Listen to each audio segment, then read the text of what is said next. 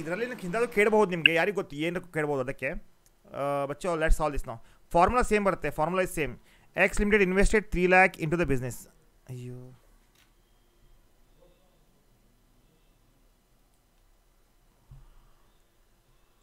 X Limited invested 3 lakh into the business in own business which is profitable one okay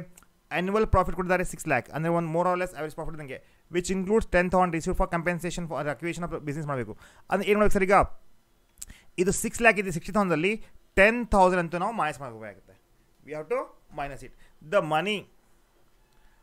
could have been invested in deposit for the period of 5 to 10 interest rate 10% ಇದೆ himself earned 7,200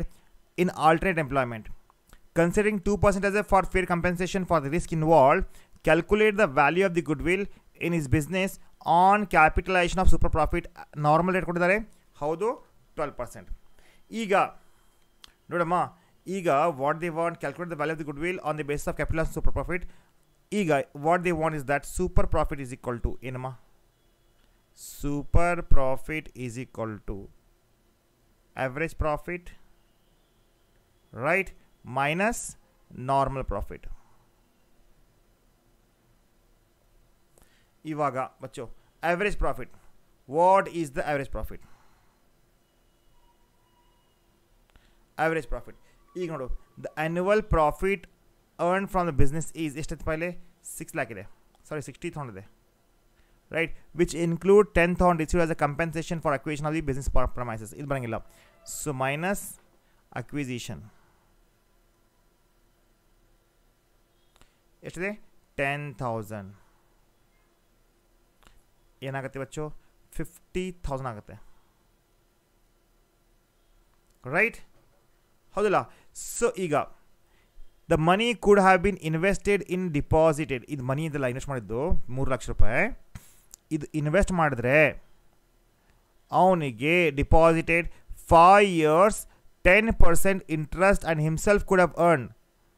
7,200 rupees ಬರ್ಬೋದಾಗಿತ್ತು ಅವನಿಗೆ considering 2% S a fair compensation of risk ಇದೆ okay fair compensation of risk ಎಷ್ಟಿದೆ ಎಷ್ಟಿದೆ ಎಷ್ಟು 2% ಇದೆ ಈಗ calculate the value ಕೊಡ್ವಿ ಏನಾರು ಕೊಟ್ಟಿದ್ದಾರೆ ಹೌದಪ್ಪ ಈಗ ನೋಡು ನಾರ್ಮಲ್ ಪ್ರಾಫಿಟ್ ಫಾರ್ಮುಲಾ ಏನಪ್ಪ ವಾಟ್ ಈಸ್ ನಾರ್ಮಲ್ ಪ್ರಾಫಿಟ್ ಇದು formula normal profit is equal to average capital employed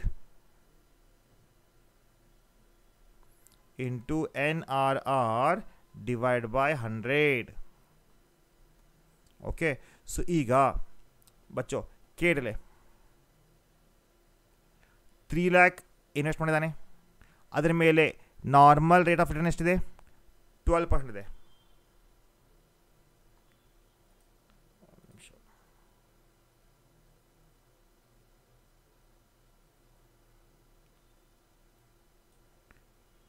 ಎಷ್ಟಿದೆ 3 lakh ಇಂಟು ಎಷ್ಟು 12% ಎಷ್ಟಾಗುತ್ತೆ ಅದು ಎಷ್ಟಾಗುತ್ತೆ ಬೇಗ ಬೇಗ ಹೇಳ್ರಿ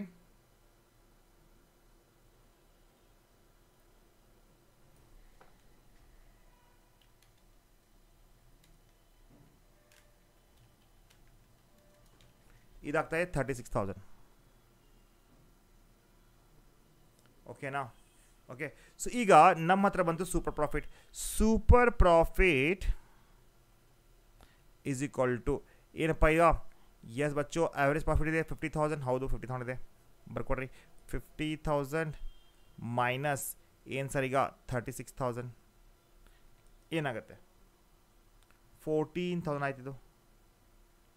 ಕರೆಕ್ಟ್ 14,000 ಆಯಿತು ಈಗ 14,000ಗೆ ಈಗ ಗುಡ್ವಿಲ್ ಹೆಂಗೆ ಸರ್ ಈಗ ಸೋಣಪ್ಪ goodwill is equal to especially ಯಾವಾಗ ದಿಸ್ ಮಾಡಿದಾಗ ಯಾವಾಗ ಕ್ಯಾಪಿಟಲೈಸೇಷನ್ ಆಫ್ ಸೂಪರ್ ಪ್ರಾಫಿಟ್ದಾಗ ಏನಾಗುತ್ತೆ goodwill is equal to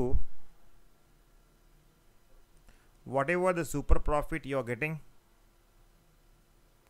right into 100 divide by NRR ಇದು ಎದಕ್ಕೆ ರೀ ಸರ್ ಇದು ಕ್ಯಾಪಿಟಲೈಸ್ ಮಾಡಿದಾಗ ಸೊ ಸೂಪರ್ ಪ್ರಾಫಿಟ್ ಎಷ್ಟಿದೆ 14,000 ठीक है इंटू 100 डिवाइड बाय NRR ಎಷ್ಟಿದೆ NRR is 10 ಎಷ್ಟಾಗುತ್ತದು 12% ಹೇಳಿಪ್ಪ ಎಷ್ಟಾಗುತ್ತದು what is that ಬಚ್ಚೋ 14,000 divided by 12 into 100 ಇದಾಗ್ತಾ ಇದೆ 1,16,667.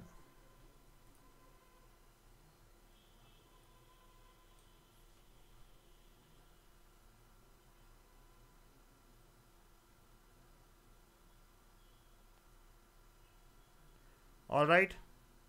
ಅರ್ಥ ಆಗಿದೆ?